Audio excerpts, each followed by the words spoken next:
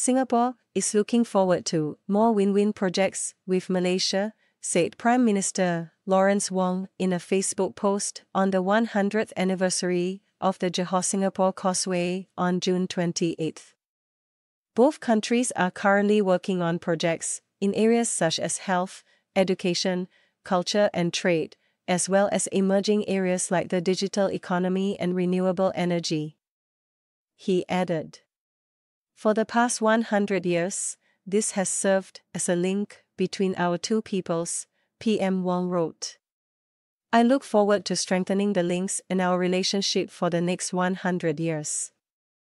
Officially opened on June 28, 1924, the Causeway is now one of the busiest border crossings in the world, with an estimated 300,000 people using this connection daily. In 1976, it was widened from 3 lanes to 6. To celebrate the Causeway turning 100 years old, Foreign Minister Vivian Balakrishnan attended a celebration ceremony held at the midpoint of the Causeway on the morning of June 28. He was joined by Johor Chief Minister On Hafiz Ghazi and Johor Regent Tunku Ismail Ibrahim. During the ceremony, the ministers exchanged gifts before releasing 100 pigeons from a covered cage into the wild. Mr. Sivamni Manikam, an assistant officer from the Johor Deputy State Secretary Office, told the Straits Times that the ceremony took about 2 weeks to plan. The pigeons are a peace motif to symbolize the two countries being at peace, said the 46-year-old, who has been working with the Johor Deputy State Secretary Office for 20 years. Following this, members from aeromodeling group Aerofly Johor RC Club flew 9 types of aircraft that they built from scratch, including one designed to look like a bird, above the ministers and along the causeway.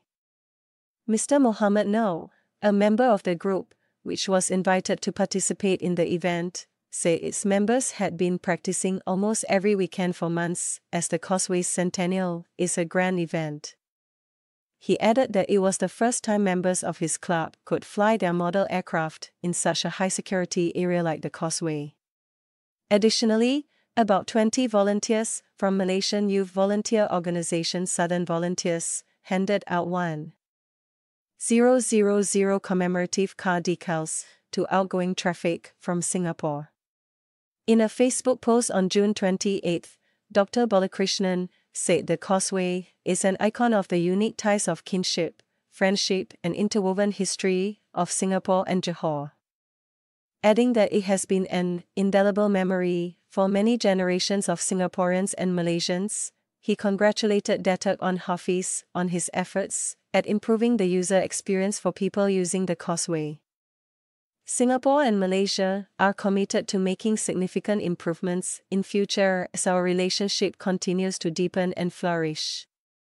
Looking forward to the completion of the rapid transit system and the development of the Johor-Singapore Special Economic Zone, said Dr. Balakrishnan.